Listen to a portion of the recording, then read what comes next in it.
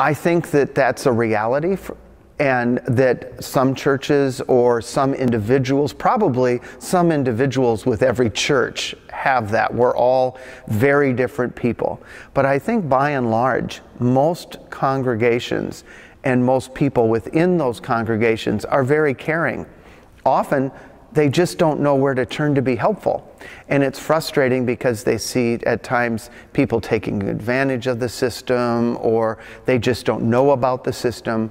But I think when people are educated, and that's why IHN is so helpful, when they see the process and the struggle, and they're able to personalize homelessness and see that these are real people with real issues, real loves, real cares, real ambitions, then it really stretches an individual church member to see what really is going on, that there is actual need, and not all of us were blessed with a stable upbringing.